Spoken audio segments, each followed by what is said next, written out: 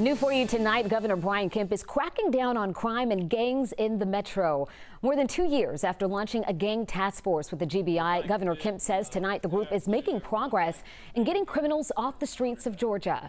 New numbers from the GBI show the gang task force has investigated cases involving more than 70 different gangs in our state.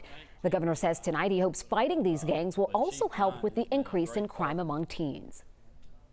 Most likely, I would assume that they're being enticed by older gang members. I mean, that's what they do.